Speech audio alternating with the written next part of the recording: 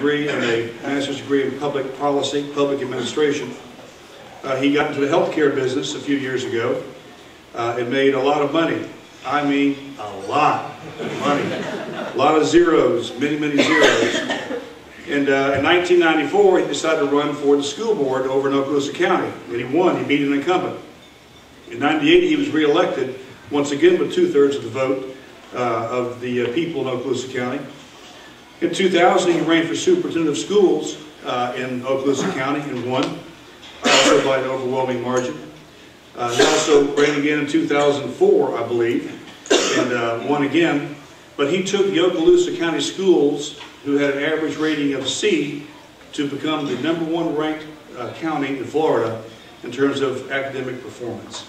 So Don is he's an up-and-comer.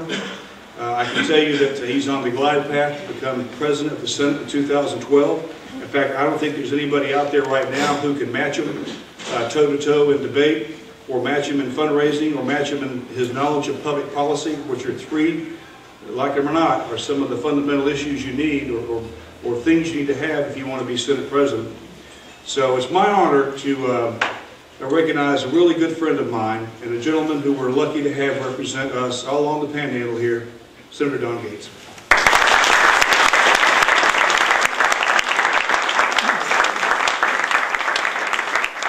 Thank you very much. I appreciate the chance to be here. As soon as I came in the door, Judge Stafford asked me for a stimulus check. I told him Speaker Benz had it.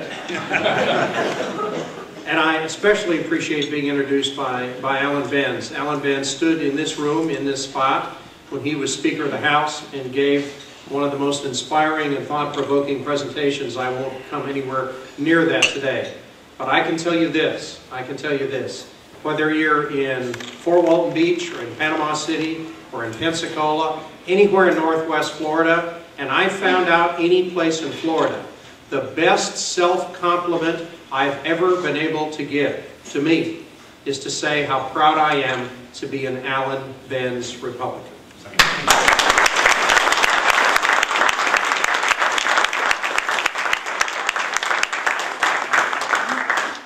It is great to see Justice Bell here, now that he's decided to find honest work again, back from the Supreme Court. Justice Bell, as many of you know, I think embodies the principles of Cincinnatus and George Washington, to go and do public service, to make a sacrifice for his family, to make a sacrifice for his relationships in his community, to go and serve in the highest tribunal in our state, and then come back home and pick up where he left off as a contributing member of the community that we see in the grocery store, and we see at church, and we see in events like this. And Justice Bell, I want you to know how proud I am of the service that you have given to the people of Florida, and I want to make a threat.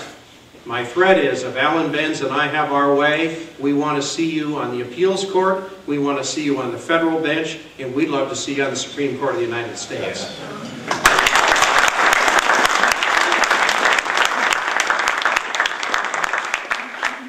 And Bob McClure, who does a great job as JMI president, is right that I served for a few years on the JMI Board of Directors until I was elected to the Senate.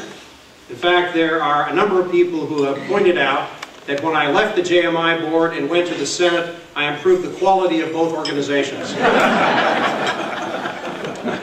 I as well appreciate Speaker Benz acknowledging the opportunity that I had to serve in education on the school board and as superintendent of schools in Okaloosa County. And I can't quite get that out of my system. I love to visit schools and spend time with teachers who are dedicated, who care, and who are effective. And this afternoon I'll have a chance on behalf of the legislature of Florida to present Brown Barge Middle School here in Pensacola with the state's highest award for academic achievement, the A School Award. And when you consider how far Brown Barge has come in academic performance and the great work that they've done in innovation, I'm just proud to be here, to be at Brown Barge later today, and to recognize the teachers and the parents and the students who've done so well there.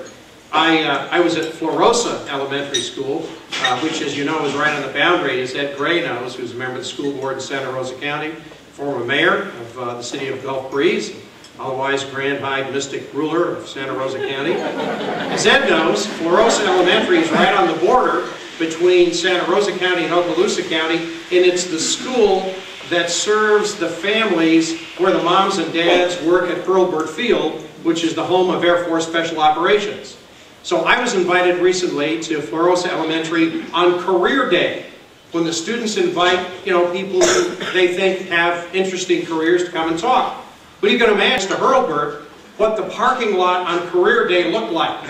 It was full of Humvees and guys in body armor and me in a blue suit.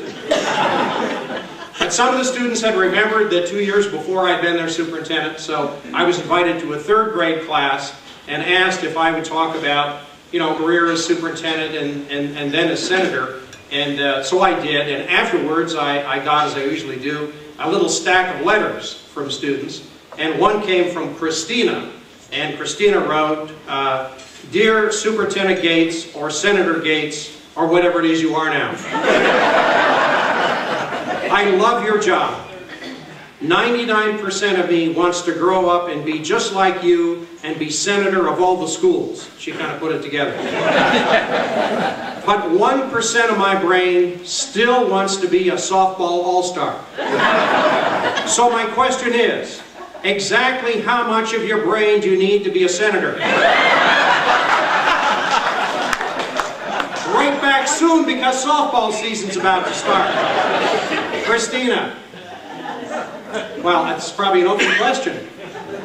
But when I wrote Christina back, I said, "Dear Christina, senators need all the brains they can get and as much as they can borrow, and that, Mr. Speaker, is why we have the House of Representatives."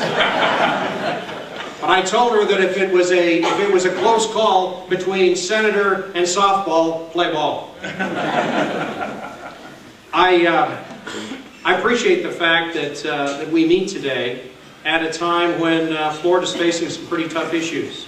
Undeniably, obviously, we are facing some of the most difficult times in a generation. And at times like these, tough times, trying times, I turn for comfort to the classics. Homer. In this case, Homer Simpson. And those of you who have children or grandchildren will remember, if you watched the Simpson movie, the great scene where Bart comes to his father. Bart is all disconsolate and he says, "Dad, this is the worst day of my life." And Homer says, "No, son, this is the worst day of your life so far." And that's the way the economic news seems to be. Every day seems to bring us another reason to be concerned. We now have 8% unemployment in Florida, and it's getting worse. 10% of our friends and neighbors, 1 out of 10 in this state, are on food stamps. 300,000 properties sit vacant on a parched real estate market. 350,000 new Medicaid recipients on our rolls just in the last year. There are more new Medicaid recipients in Florida in the last year than there are entirely in the whole Commonwealth of Virginia. There is a $6 billion revenue shortfall facing the legislature as we go into session. The demand for government services, because of the other indices I mentioned, are going up. And the ability to meet those demands based on revenues is going down. Now, it's not always a crisis when government has less money. That's not necessarily a crisis. The real crisis is when an employer has to lay off a breadwinner. And there are people in this room with whom I've talked who have come to tears about having to do that in their own small businesses and companies. A crisis is when a community holds its breath as it sees the store windows and doors on Main Street being shuttered. A crisis is when an entrepreneur who has a real plan, a real product, a real idea,